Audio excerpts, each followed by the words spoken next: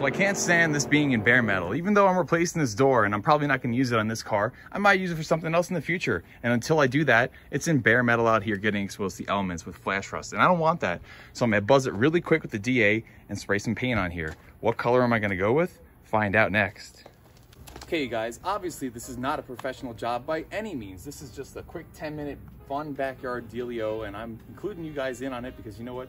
I do these random projects all the time and I don't actually ever document it, and I don't know, maybe no one's gonna watch this video, but if some of you do, you're watching this right now, so let's see, what am I gonna go with here? I've actually got people right now live on Instagram voting on what color between red, gold, green, black, and silver.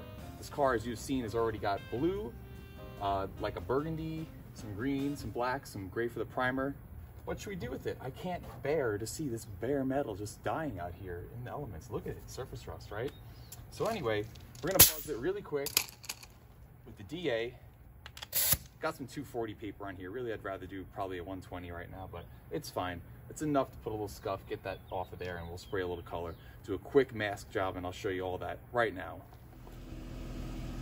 All right, we got the compressor rolling inside. Get this paint out of the way real quick. This window rolled down, so we don't have to spray it with any paint. Window actually tracks pretty good still. Cool. Okay, let's do a little quick mask job. We'll mask off this door handle, lock, top part of this window, and this A-frame window here as well. Then I'll put some blankets and stuff around the rest of the car. Mostly the glass is what we care about. The rest of it, if it gets overspray, oh well.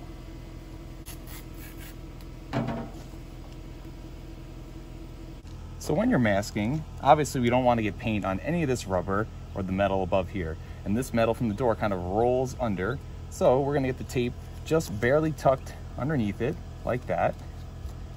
And kind of press it on there as we go. We'll give the paint no room to escape onto the rubber. And like that, you can see. So now that paint can roll over the edge of the metal, but it's not actually gonna come underneath and get overspray on that rubber of the window.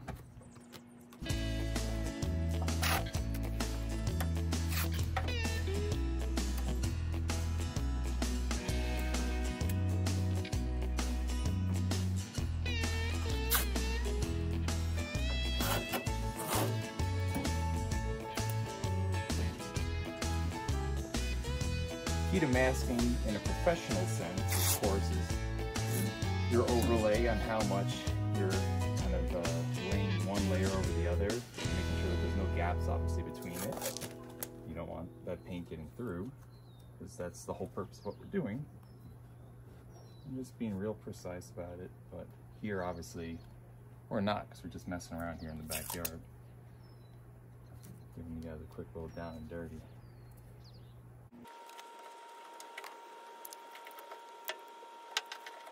When it comes to masking tape, 3M yellow automotive masking tape is my favorite. This stuff rolls pretty good.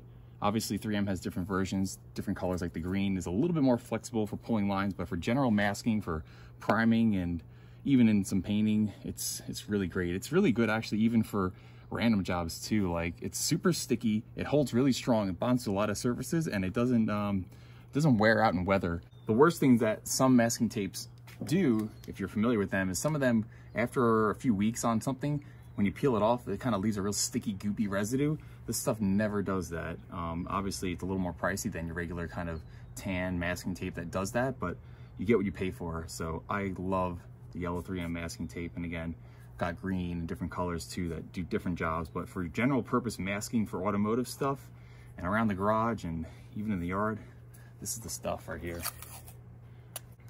Okay, so now for this guy, we'll just kind of lay him on there, right on that edge, and pull around.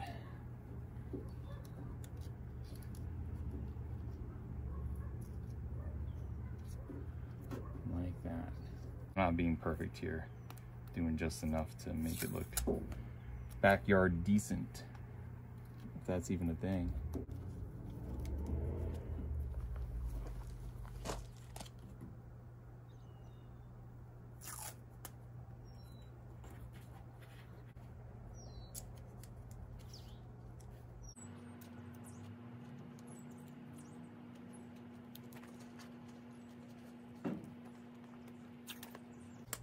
we left this open right here, even though it doesn't look like it, paint is gonna creep up and get on that glass and chrome underneath. So we're gonna seal that off, making sure obviously we cover both the tape and the paper towel.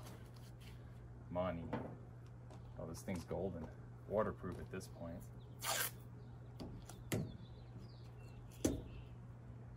Up here, likely to not get some overspray, but we'll cap her off. Again, this is a quick down and dirty backyard job, but let's still protect our lungs and be a little safe about this, all right? Just a little bit. Oh, there, tiger.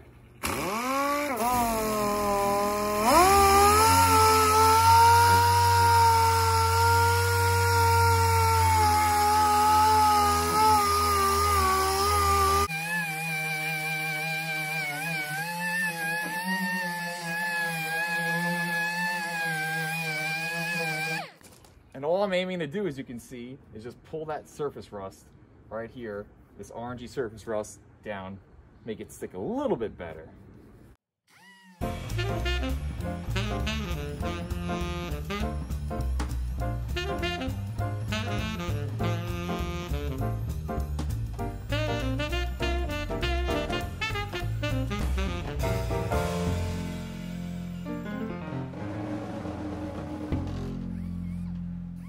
Okay, that's pretty much it.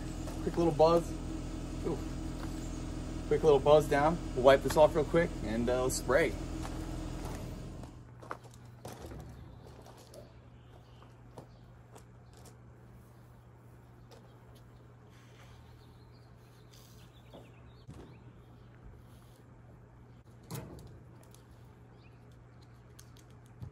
Okay, that'll protect a little overspray from the windshield and over there. Any little dusting that gets on it, I'll wipe off afterwards anyway.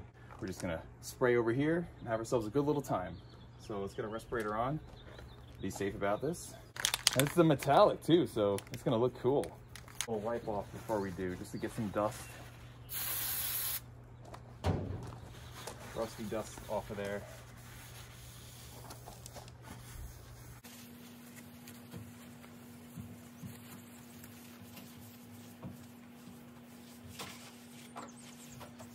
Let's give her a go. Let's see here, we'll start up in this front section. How about that?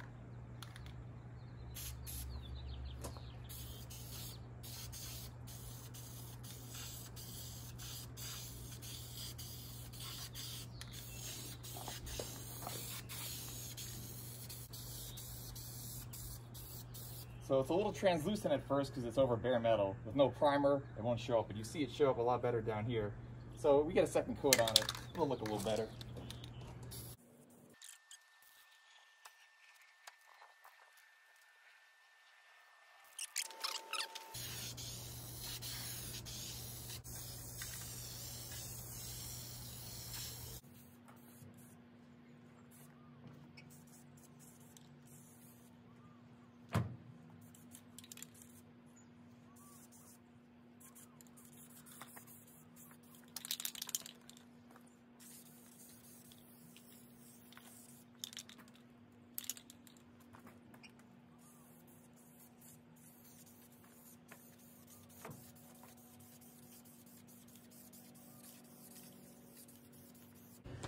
Hell yeah, gold. Gold member. And there it is.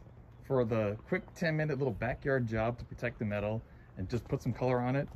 Cool. Obviously those little VHT cans, they spray out a super fine line, so it's almost impossible to get a nice even spray out on this thing. Of course you're gonna see a million little streaky lines on it. And again, here I am trying to justify a 10-minute backyard paint job to you guys. But regardless, I think it's cool as hell. We'll unmask it, show you that, and then we'll be done. And I'll help flash it off, because it's like 55 degrees here today. Utah doesn't know what it wants to do. It was 80 the other day, it's 55, it rained. What are you gonna do?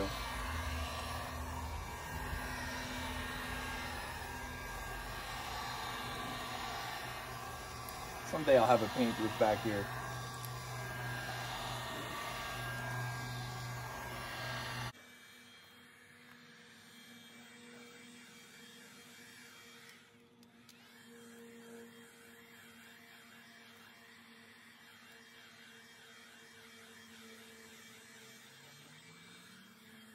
Let's do our very diligent job of unmasking this car.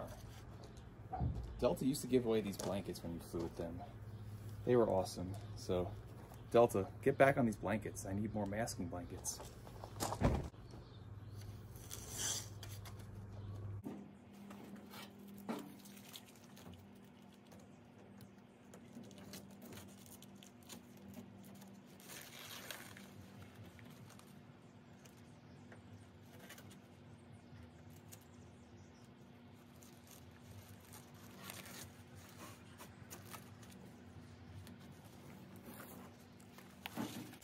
Got some crumbs in my paint.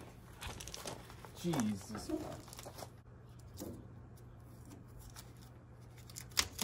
Unmasking a car is always very satisfying for a number of reasons. One, you kind of know the job is done, or at least the job that you're doing. Two, you get to see the results of your work kind of all finished out. It's like opening a gift, Christmas present. So there you have it. There's your little back job, hack job, paint job on the 69B. So you might be wondering, Frank, why waste your time doing something so menial like this? Well, the short answer is I'm crazy and I love my cars, okay? And I've already started to build a very special bond with this car. It's starting to sound like I'm not gonna be able to sell this thing. Don't tell Alex. I don't know. I love these cars. And the more time you start spending with them, the more nuts and bolts you pull off the thing, the more you pull off rusty old parts out of it and shovel water out of the water-filled trunk because it's got no drainage, and mess around with parts on it and clean rat poop out of it and change body panels and add this and that. You really start to develop a relationship with these things. And I think those of you watching that work on cars and love them the way that I do understand the exact thing I'm talking about. It's an addiction. It's a love. You just love cars. We love these things. So anyway, off my high horse rambling about why I painted gold paint on this door today. If you made it this far in this video, you obviously want to know because you stuck around, and for that, I thank you. We all thank you here at Finelli Restorations, because without you guys watching our videos and supporting what we do, we wouldn't be where we are today. So we really appreciate it, and we'll catch you guys in the next crazy Finelli video. All right, we rolled the window back up. Call that a job.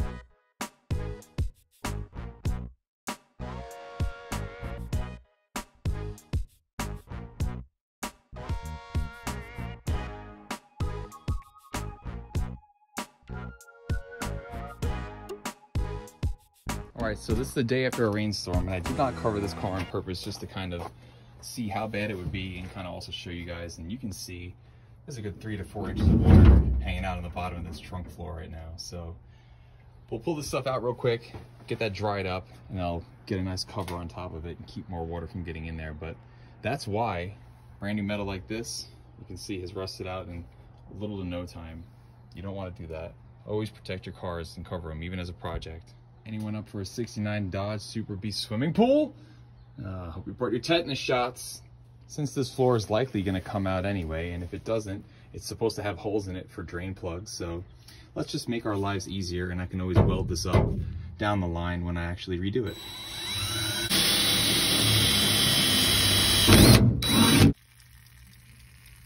And there you have it. Drain plug-o-matic.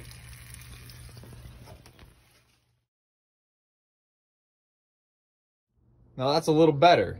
I mean, it's really not, but whatever.